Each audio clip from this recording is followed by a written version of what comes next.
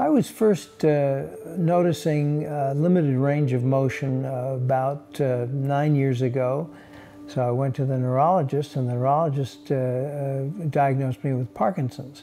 At first I was on some particularly nasty medication, and they suggested brain surgery. So I had brain surgery, and when the brain surgery didn't work, they revised the diagnosis, and they said I had primary lateral sclerosis. It's a progressive neurological disease that affects motor functioning. It affects my right side. My right arm is pretty much useless. My right leg is very stiff, and I walk with a cane. They say that there is no cure. If you look it up in Wikipedia, there's no cure. It's progressive. It just goes its course. That over time I would lose more functionality and some chance of developing the same condition on the other side of the body as well. PLS has really caused a change in life and our lifestyle. Things like tennis and riding a bicycle and walking on the beach. All these things have either been curtailed or eliminated from my life.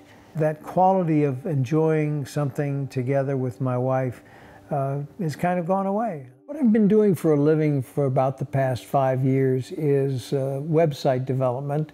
Ability to work is very important to me. It has always defined who I am. It takes me a lot longer with my condition to do things. I have one hand that I'm using to do everything that I do, and I fatigue more easily. So I would say it takes me about twice as long as the average person to do what I do. Over the period of 2 or 3 days, I'll notice that there's been some kind of a lessening of certain abilities. I realize that that's part of the progression of the disease. Dr. Randall from Chicago and Kristin Comella, who is a stem cell researcher. What they do is they harvest some stem cells from my own body in the fat area, and then they reintroduce those stem cells in a place where they can do the most good.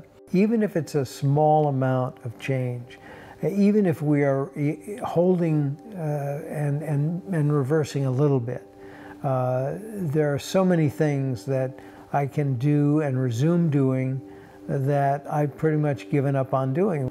And to be able to kind of recover my life is something that for the first time in 8 or 9 years, I'm daring to hope will happen.